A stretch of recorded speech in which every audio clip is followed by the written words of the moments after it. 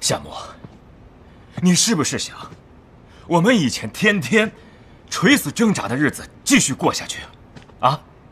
不让它停，你不害怕吗？我当然害怕，所以我们不能卖掉核心技术。你在想什么？我知道的，我很清楚，这个大道理谁都懂。可是谁帮这个大道理去买单呢？你听我说，事实是，我们用尽我们的能力去研发出核心的技术，是，这个非常好。可是我们现在手上，只是一些符号，一些数字。它不能换钱的，做着它有什么用呢？既然我们自己没有这个能力，那我们是不是应该把它卖给那些有能力的公司，让他们继续发扬光大？这个叫双赢啊！再说了，花了7年的时间才有这个结果，不面试，你对得起聂心吗？夏沫呀，夏沫，这个是天意呀，这个是最后的机会。如果放弃的话，以后你肯定会后悔啊！天上掉的不是馅饼，就算是陷阱，我也必须跳下去。你这算什么？一意孤行？你有没有想过，你背后有多少人要吃饭呢？你现在是踩着别人家的饭碗，在一意孤行。我是不想让他们吃了上顿没下顿。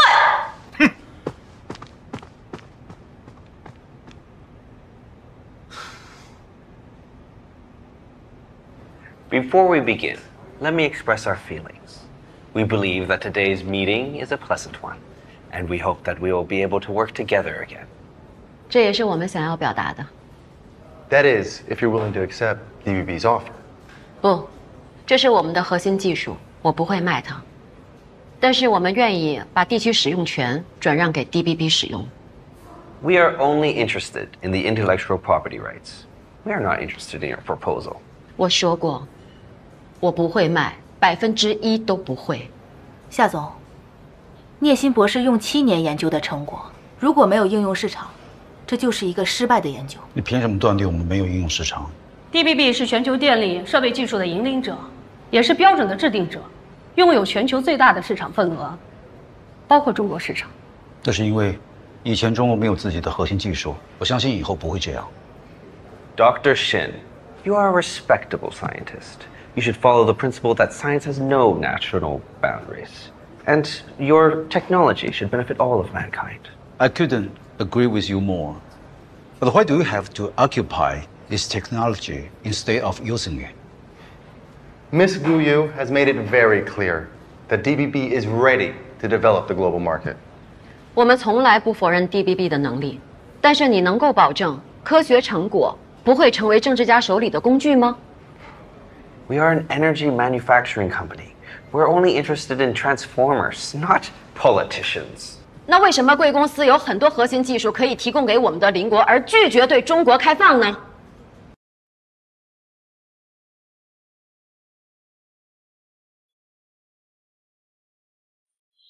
奥利曾经是你们的代加工厂，是因为你们突然提高了生产标准，才让我们遭遇了灭顶之灾。我很幸运活了下来，但是那一次的危机让中国很多企业从此不复存在，就是因为我们没有自己的核心技术。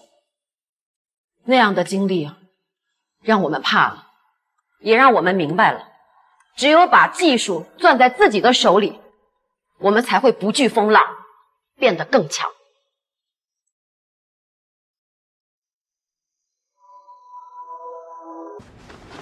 小可，哎，夏总，把变压器还有冷却液的最新材料带上，然后跟司机说一声，准备出发。好，司机就在楼下。好，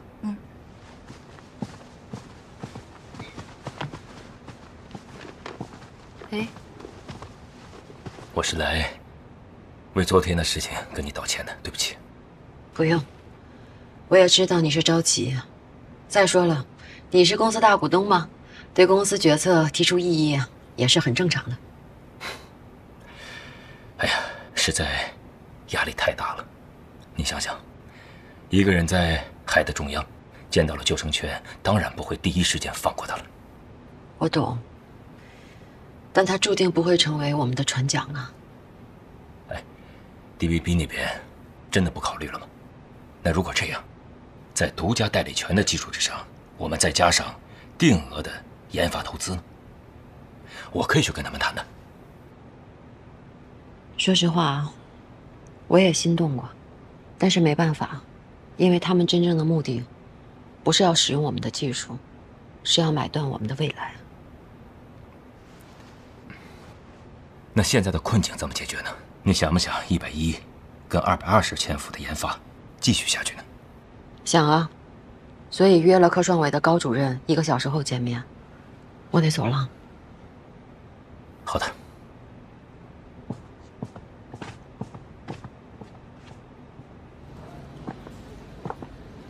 这就是那台震惊 DBB 公司的变压器啊！对。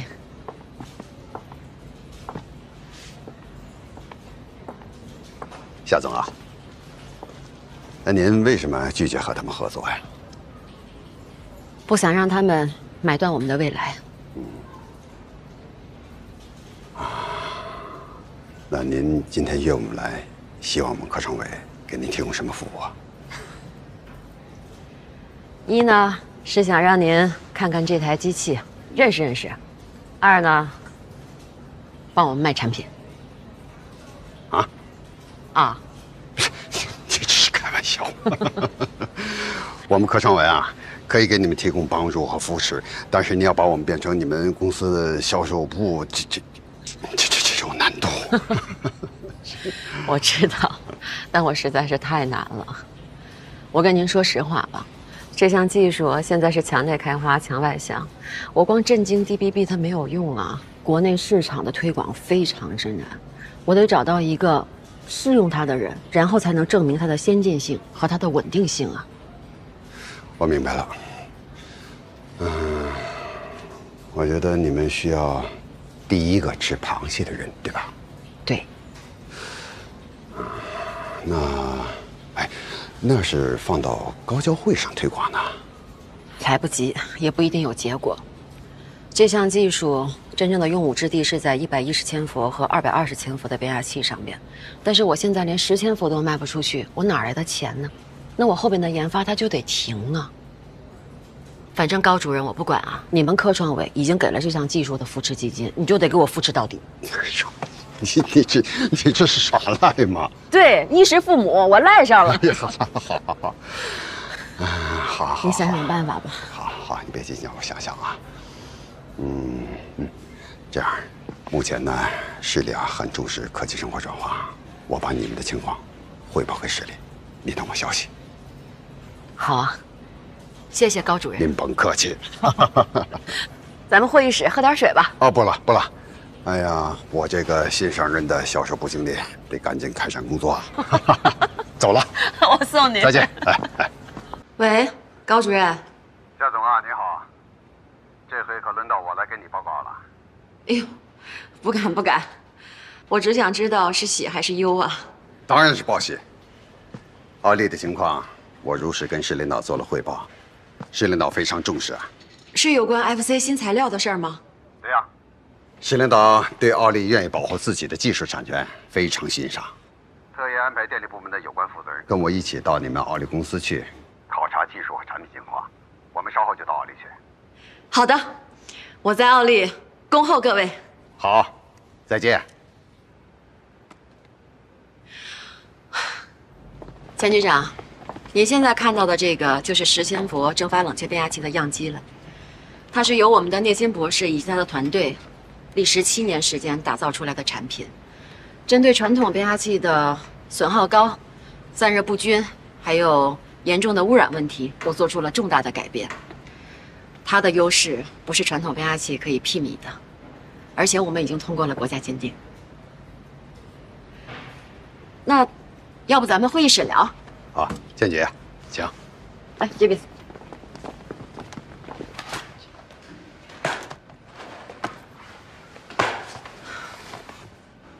夏总，我先说两句啊。第一，我今天来，你应该感谢科创委在赵市长面前对你们企业的推荐。是，谢谢高主任。这第二，供电局首先强调的是电力设备运行的安全稳定。对于没有经过时间验证的新技术，我们不愿意冒险做第一个吃螃蟹的人。特别是我们了解到国内有类似的技术已经造成了安全事故。我理解。钱局长，我直接一点。今天之所以把各位都邀请到研发中心，就是想证明2件事情。首先呢，就是您面前的这份报告，这是我们的变压器和传统变压器的参数对比，我们有绝对性的优势。第二，我也想让各位来看看我们的研发中心，我们是绝对有能力研发出好的产品的，而且我们的产品样机已经运行超过半年以上，没有出现过任何问题。我们对我们的产品有足够的信心。老王卖瓜、自卖自夸的话，我们不会相信。实践才是检验真理的唯一标准。对呀，我迫切的希望电力局来检验我们的产品啊。说的简单，电力事故没有小事故，使用你们的新设备出了电力事故算谁的？如果是变压器产品质量问题，我们负责。事故线路造成的损失谁负责？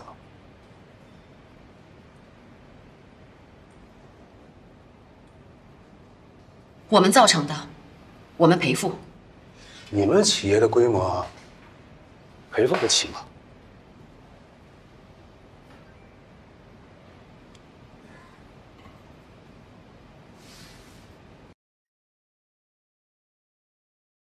我卖公司，卖技术，赔。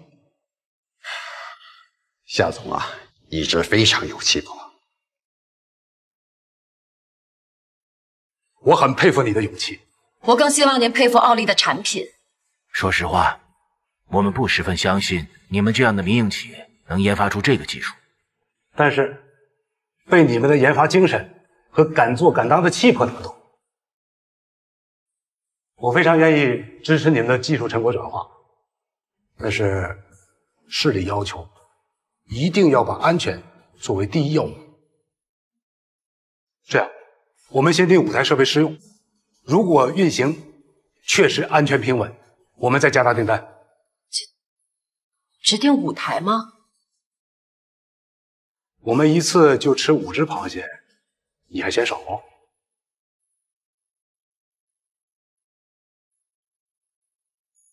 不少。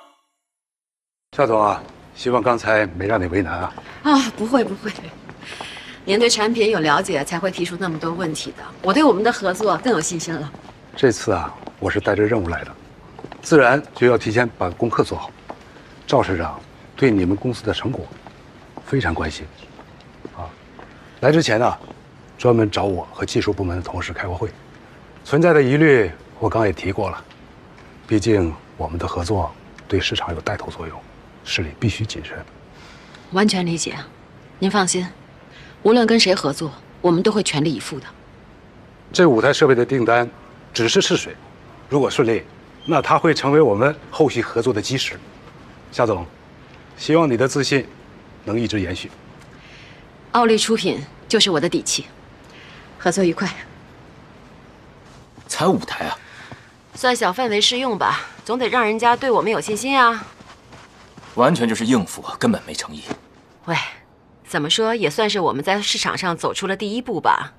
这一小步有什么用啊？能解决问题吗？哎，我真不知道从哪里可以再挤出钱来搞研究。你就不能陪我高兴一下？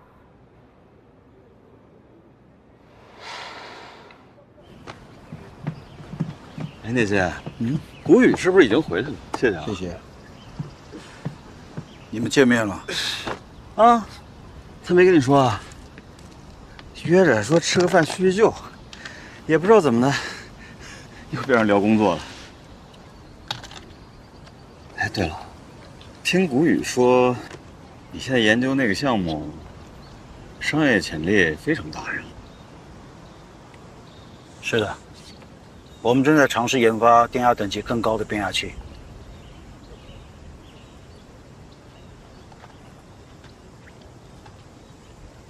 那110千伏和220千伏现在怎么样了？你知道的很详细啊。那我就直说吧，我们辉氏想要入资奥利。为什么？显而易见的事情 ，DBB 这样的公司，他要投资的项目，那肯定是潜力巨大的项目。辉氏的投资条件太苛刻，夏总不会答应。生意嘛，可以谈的，而且这次是我们找你们，你们可以提条件啊。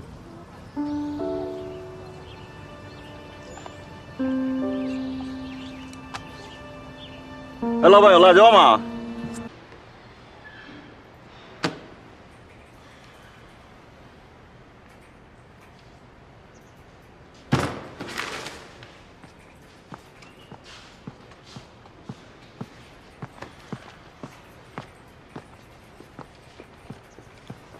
主任，哦，这是什么呀？这个请光顾，这是责任报告书，您看完就知道。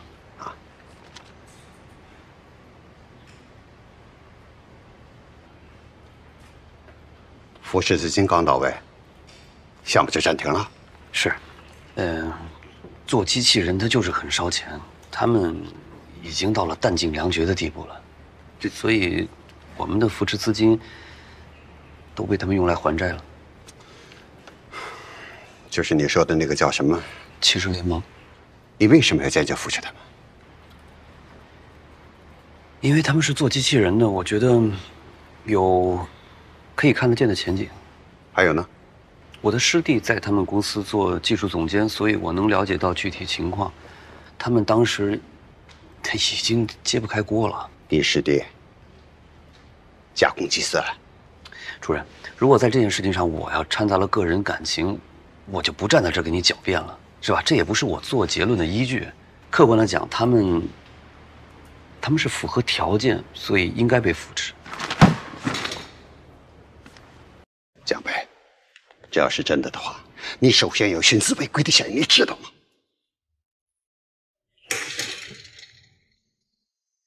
哎呀，主任，你不能因为他是我师弟，因为我们在大学时候就认识，所以他所在的企业即使满足条件也不能获得扶持，这对他们不公平。那你应该回避呀。我没有什么可回避的。